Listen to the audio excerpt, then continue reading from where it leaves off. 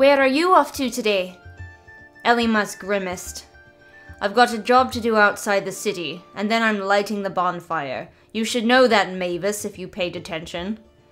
The druid bounced up beside him on her toes, her hands clasped behind her back. At least she was wearing boots, Elymas noted with a cocked eyebrow. She had attired herself in her own fashion, which involved a confusing amount of buckles and straps. Elymas was uncertain how any of her adornments set her apart as a druid. She did, however, paint her face, which he supposed would have to do. A little way behind Mavis stomped her golem. Several children had already spotted the creature and latched onto it, grabbing hunks of mud from its bulky body and hurling them at one another, laughing with glee as the pieces slithered back to rejoin the rest of the monstrosity's shape. "Can I help you?" Elymas asked, frowning as Mavis skipped along beside him. Some of the people in the street were taking more notice now and were turning to greet the esteemed guild members. "I've got nothing on today, so I figured I'd help out the Lame of Winter with whatever job he was up to." "The Flame of Winter," Elymas sighed, trying to walk a bit faster. His robes made it difficult, and anyway, wizards were never meant to be seen in a hurry.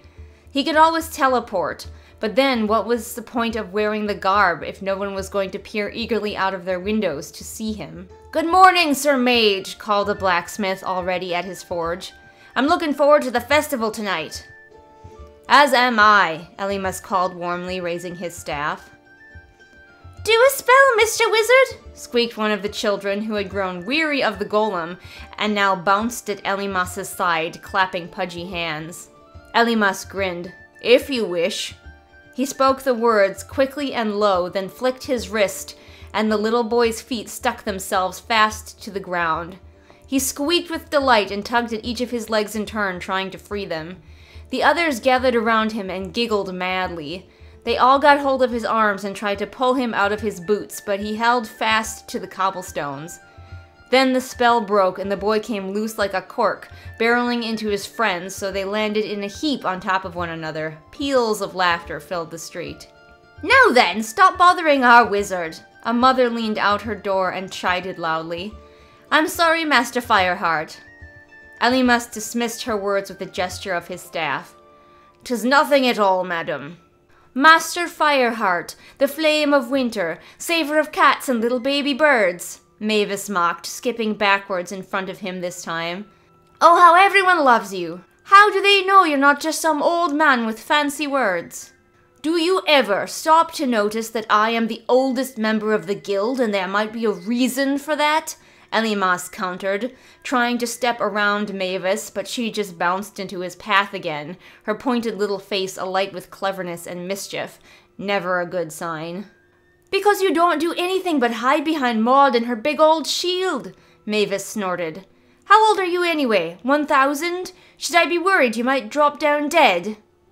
"I'm 71, Elymas snapped. "And I go on missions by myself all the time."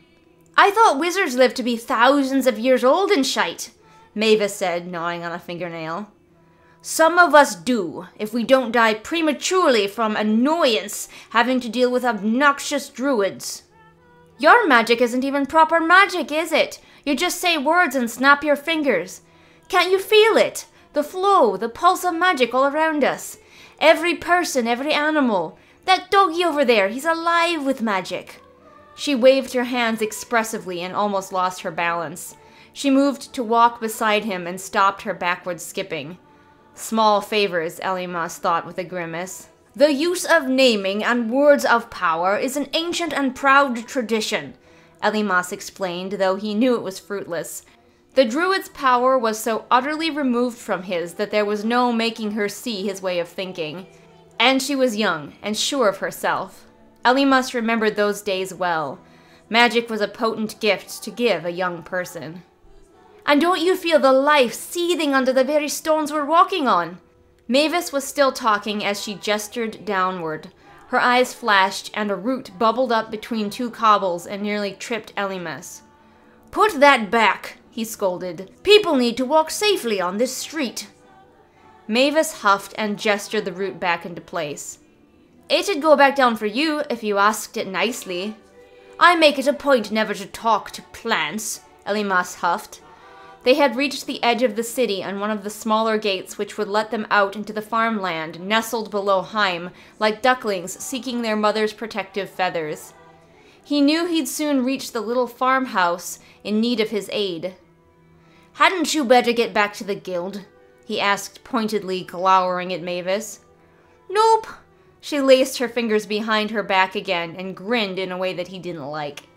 Elymas curled his lip and trudged on. The roads here were not cobbled, but made of packed earth, so they became slushy with the brown, half-melted snow in no time. The hem of Elymas's robes was already stained. Of course, Mavis danced about in the slop, splashing it all up her leggings. Her golem absorbed some of it, and its legs were soon streaked with white swirls. Elymas tried not to roll his eyes at the childish display. No wonder the druid had no special titles. No one asked her to sign their books or called her to do magic for them. Though, for her part, she did not seem to mind much at all. The farm in need was obvious as soon as Elymas spotted it. A thick, aged tree had taken on too much snow and finally fallen. It had clipped part of the barn and completely taken out a sizable section of fence. The farmer smiled apologetically as the wizard approached. "I'm sorry to trouble you, sir, but I knew the tree would make a good addition to the bonfire, and that you could get it back there as quick as you like without having to drag it through town." He took off his cap and played with a loose thread. "I'd have sent for another wizard, but the wife insisted we have the best. No use calling anybody else when we have the spirit namer so close to hand," she said. He smiled shyly. Elymas gave the man an encouraging grin. "Of course, sir. Think nothing of it. I'll have this tree removed in no time at all." Annoyingly, Mavis stood to one side, watching with her keen eyes, already plotting trouble. "So," she asked after a moment, "what's the plan?" "A simple teleportation spell should do the trick," Elymas said, pondering the best words in the ancient names of trees. This was a maple, so he couldn't very well use the word for an oak and expect results. He ran his hand through his beard a few times, a common wizardly gesture he knew. The farmer's eyes lit up expectantly. "I could move the tree just as well, you know," Mavis said, folding her arms. "Having your golem drag it through town is hardly doing better than the farmer and 2 good oxen might have," Elymas grumbled. She was distracting him from his mental name search. Damn it all, what were maple trees called?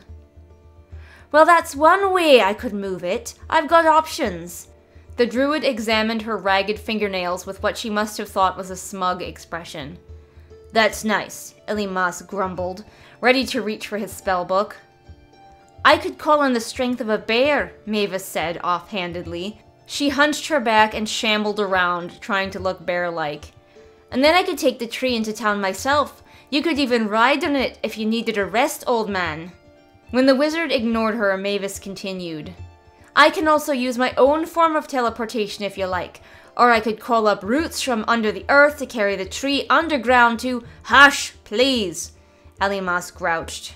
The farmer's brows came together with concern. The wizard ran his fingers through the tangle of his beard one last time, then finally recalled the word. He opened his mouth to speak, and Mavis interrupted again. "Or I could just ask the tree to walk itself—" "Mavis, please!" Elymas snapped, raising his voice more than he intended. She blinked at him several times, then folded her arms. "Suit yourself, Grumpy." She wrinkled her small nose at him. In truth, the wizard felt bad for shouting, but this was no time to back down from his fleeting moment of authority. Elymas, his focus hanging by a thread, placed his hand on the bark of the tree and spoke its true name, and the word of power which would transport it hence, carried by willing spirits from the world beside the world. A place over which Elymas held some sway, and Mavis with her mud and her walking trees could not understand. In seconds the tree was gone, leaving behind an indent in the snow and a mess of fence planking. The farmer cheered excitedly, and his wife watched from the kitchen window with a wide smile on her face. Elymas made a show of brushing his hands together, letting pulses of spirit power jump between his fingers like tiny sparks of lightning for effect. Mavis made a scoffing sound under her breath. Then she waved her hands toward her golem and gestured to the fallen fence. The creature shambled over and began righting posts, driving them back into their place in the frozen earth with little effort. The farmer looked even more pleased. Elymas folded his arms and watched. When the golem had finished, the druid turned to Elymas and gave him a questioning, "Shall we go?" look. "Oh, but surely you'll stay for tea?" the farmer asked, hopefully. "The wife has it fresh brewed inside and the fire's crackling on the hearth." We should probably get back to the..." Mavis began. "Nonsense!" Elymas shot her a quick look. "And miss the best part of helping?" Mavis wrinkled up her nose again as they followed the farmer towards the house. Elymas explained in low tones. "How do you think I got all these fancy titles? It wasn't for doing a magical deed and then disappearing as soon as it was done. I stay around, talk to people. They get to like me, they know they can trust me." "If you say so," Mavis mumbled. "People aren't like trees, you can't tell what they're feeling." "That was nice what you did with the fence posts," Elymas commented. "Yeah?" Mavis's lips curled into a cat-like grin. "So, seeing as I did well, does that mean I get to light the bonfire tonight?" "No." "Lightning!" she crowed. "The people will love it!" "No!" Elymas was already regretting his praise. Part 3 coming soon.